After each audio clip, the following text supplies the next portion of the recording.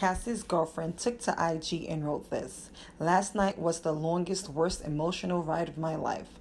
Riding with my husband to surrender himself, knowing what he's up against. I just wanted to hold him in my arms and scratch his back, like he loves me to do.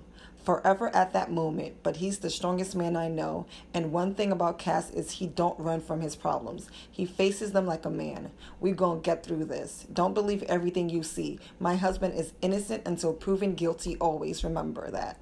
And we're gonna fight for his freedom. I love you, baby. Me and Cassie got you, like you had us, and I'm still repping too, to the death.